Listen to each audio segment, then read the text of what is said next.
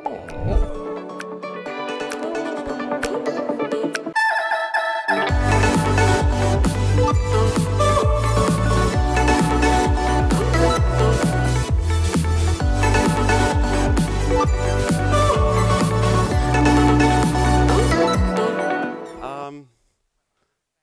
my name is Paul Verbeek Mast.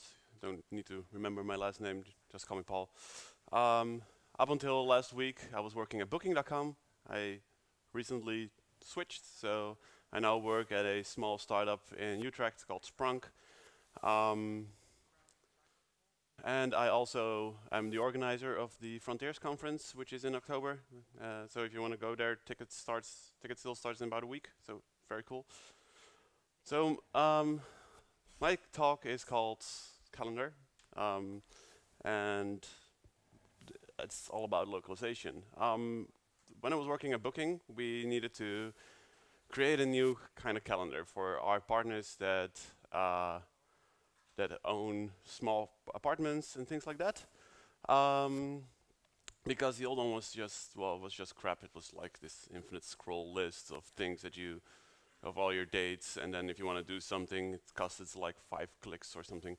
But the biggest challenge for me was that it had to be translated into 42 different languages, lots more regions and things like that. So these are just a part of the languages that we had to translate to.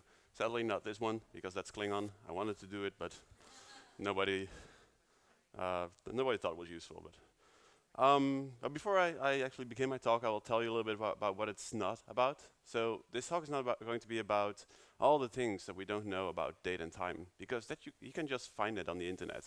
There are great articles about it. One is called Falsehood Program is Believe About Time, which is, well, a whole long list of all the things that we think is correct about time. And there's, if you even want to know more things about those things, then yes, 4 more falsehoods programs believe about time. So these articles, they just explain things that are weird with date and time and weird about time zones and stuff like that. I'm gonna go a little bit into that, but it's mostly about other things. So as I said, working at Booking.com, these are all the languages that we had to implement it. There are a whole bunch of things. There is Italian somewhere here, and Dutch here, and no Klingon there. So our first step was trying to figure out how to implement this thing. So we did some user research and figured out that the users said that, well, our gold thing was crap, and it didn't look enough like a calendar that they use at our competitors' websites, fancy rental apartments thing with that red A logo. So we did some sketches. This one looks a lot more than the calendar they were used to. So some sketches, we implemented some front end. By the way, if anyone wants to pick up the logos, these seem a little bit outdated. We created some front ends. There was this Perl thing that we used, and Perl is just some big we used a big monolithic Perl thing, and we didn't want to change a lot, so we just integrated to the old Perl code. I never recommend anyone using Perl, by the way. And then done for at least the first part. Then we needed to do some localization, of course. And there's a lot of things with dates and times. For example, this is how it would look in the US. It's the Sunday will be the start of the week, and here you will have the format of the date is different, and even the price is different. So were a bunch of things that we needed to do, and I used Moment.js for that. Now this talk is also not going to be about Moment.js, or a little bit. So I will just go through the interesting things that we used for Moment.js just to create this calendar. But there's also some other things. If you don't like Moment.js, there's JS Joda and date functions, which are pretty cool. And ECMAScript is busy with their own proposal. So we can throw all those things out. It's going to be pretty awesome, but they just started out with it. So first step, let's say we wanted to add the dates, the day weeks at the top here. In Moment you can get your local data, and get the first day of the week, and you will get 0 for Sunday, 1 for Monday, and there are some rare cases where you will get 6 for Saturday. I tend to change that to Sunday anyway. So, and then you can get the localized names of the weeks. We needed a very short name, so we had a min version. And then you can just add that to the top. Very easy. And then we wanted to get the first day here, which is not the first day of the month. It's just the first day of the first week of the month, or the first. Well, this. So you create a new moment object. You say the start of month, then start of week, and then say date, and then you get the number of the date. So in this case, it will be the 31st, because if you are in America, it starts on Sunday. And then if you want to get the end of the month, you do the same thing, but just end of month, end of week, and then the date. And then you just loop through all the things and put them all there. And then we need to get the format, which is a little bit difficult in Moment.js. You need to really dig into the code a little bit, find out where you can find this format. But there's a variable, an array called long date format, or a variable called long date format, which if you enter the L, then you get the date format that you want. There, we have a localized calendar. Well, we got the dollars from our backend because it was just inserted by our users. There's some other localized things that you can need to do here. For example, some countries uses the price and at the end, like Germany, they have the euro at the end. There's some small things that you can also do, but those are not that important because they will still understand what you mean. So after that implementation, then next step is testing. I don't mean unit testing. If you want to know about unit testing at Booking, then just grab a few beers, give them to me, and I will tell you all about unit testing at Booking. So that's not going to be about testing. Is more manual testing. So at least this step.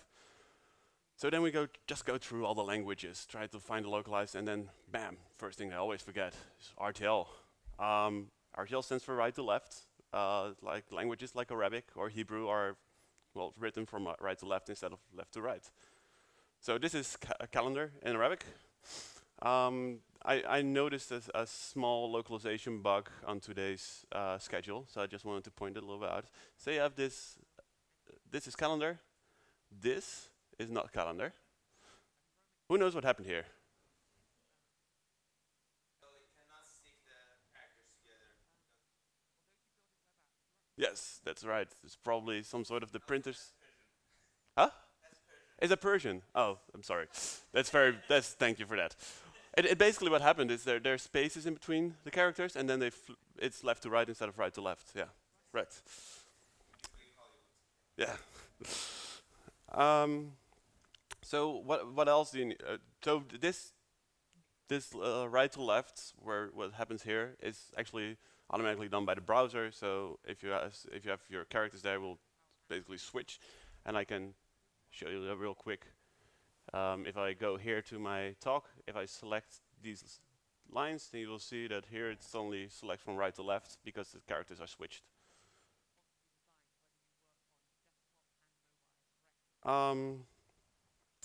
So the things that you want to do is a little bit of CSS. You want to go change your float lefts to float rights, your margin left to margin rights, so you can switch these columns around, and then you can switch the rest around as well.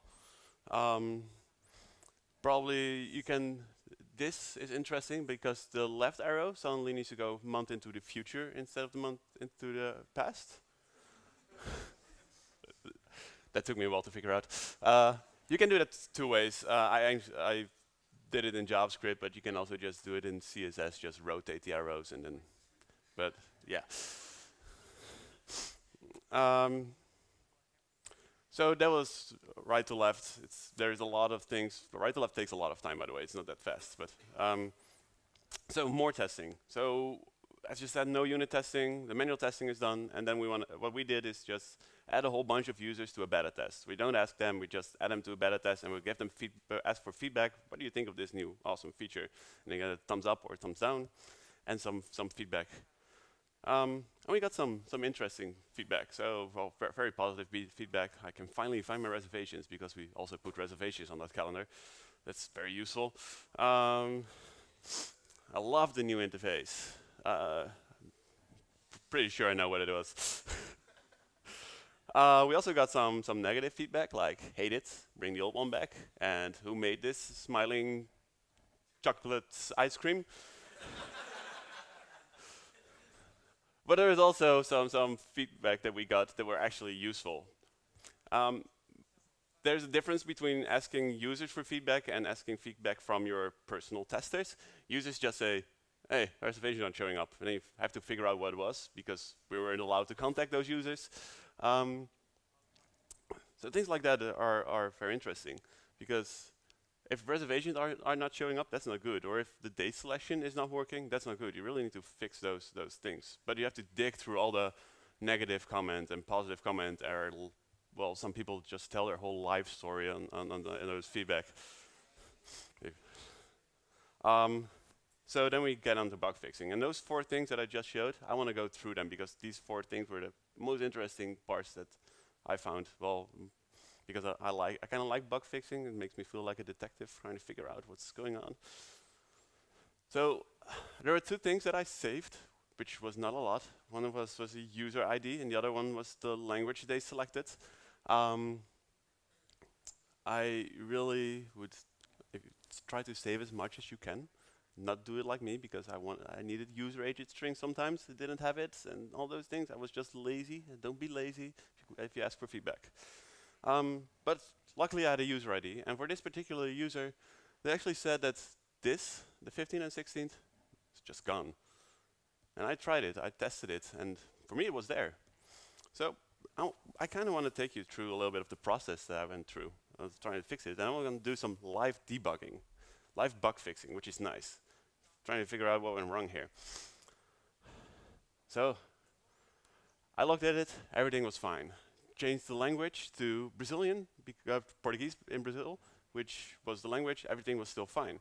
So then I thought, well, I probably know what's going on here. The time zone is probably the reason that it's bugged. So let's just switch to the time zone. Right. So let's remove the time zone. Let's first switch to the right date. It was October, I think 16th. And then I switched to the time zone. I'm in Verona, yes, I know. Where was it? It was somewhere here. It was this time zone, which if I remember correctly. So let me go back to this. Everything is still fine. That's weird. So what I did then was looking at my screen for an awful lot of time, trying to figure out what was wrong. That doesn't help. So I went to a colleague, asked him, can you try to find what was wrong? He did the same thing, changing language, going through the code a bit, and then commenting me on how crappy my code was. And then he switched to the time zone, and then for him, the bug was there. So trying to figure out what was wrong here. So we kind of checked what was the problem, and I saw that I checked this one, and he checked this one. Wait, what? Yes. So that was fun. The problem here was there's an entire wiki page on time in Brazil. Is anyone from Brazil here? No. Okay. So there's a whole wiki page on time in Brazil about all the fun things they do there, and this was the code that was creating the bug. It was very crappy code, as my colleague already said, and this is what fixed it. So I switched the add one day to start of day, and that the reason what was going on is instead of adding one day, Moment adds 24 hours, and it was in October, so I thought, okay, what's the problem then here? So it's summertime in Brazil. So southern hemisphere, summertime starts in October. And that's 24 hours, so it's not the same. So if I say start of day, it will be midnight. I add 1 day, it will be 1 past midnight instead of midnight itself. So it will not be the same. So if I switch this around, it would be the same. There's also a lot of fun things that if you look at the time zone and you actually see that Brazil switches switches to summertime differently when they're in Carnival, because they can go on a little bit longer, I think. So why was it happening only in the particular thing that I chose? Well, Brazil has something that not the entire country adheres to summertime. So just north of Brazil, no summertime, from Brasilia and Brazil itself. The rest of Brazil doesn't have summertime. So figuring this out was like, it took us a month or something. So just a switch of this code took us a month. And this is also very interesting. There's a site about news about time, and time zone switches. So I had a problem myself when I was going to Siberia. First time I checked, I thought, oh, I have to leave at this and this hour, and then Putin said, okay, the time zone in Novosibirsk is now going to be 1 hour further. What? Okay, change my flight, thanks. So you will see everything that is changing about time zones, and if you want to do something like Moment.js, you have to know that they are not up to date always. So the next thing is, why are close dates red? So if someone closes a date so that no one can book on that date, it's red. Seems logical, right? Is this a good day or a bad day as a stock market? This is a very good day at the stock market. Because in Eastern Asia, red is positive, especially on stock markets and on other things. It's cultural differences. So green is bad, red is good. So they say, okay, I closed my date because I have a funeral. It's not positive for me. Ouch. So we switched it to gray and everything was fine again. But look at colors when you're trying to do things. Just don't assume that colors are always good. Date selection is not working. So we have this date selection. If you click on it, jQuery UI date picker opens up. Why jQuery UI is, well, someone else already implemented it somewhere, so I thought it was easier. It was not, by the way. So let's say you have this date. Does anyone know what date this is? Probably not, because you need to figure out what the format is. So if you want to switch that to jQuery UI, say I want to connect the two inputs, then you can say date picker, parse dates, and then add the format that you got here with the date that was inputted. But this gives you an error, because this is what you should do at jQuery UI. You have this parse date. Well, I already figured out that before I got the bug, so I wrote a script. It's on GitHub somewhere. I will not go through everything. But the bug, what was going on, is there was a lot of people from Germany that were complaining, and it happened in this regular expression. This actually finds the dashes and slashes in the date. Germany uses a dot, and there's other languages that use the dot as well. So I just added the dot to the date, regex, and then thought, well, let's just use all these characters and be done with it. But then there was this. So I said that I saved languages. I just saved the string of the language, so not the ISO formatted language. So I got this. I needed to figure out what language that was. So I used all the trusty tools I have, something like Google Translate. And Slovenian, okay, it detected Slovenian, great. Did you mean this? Well, probably. Fine.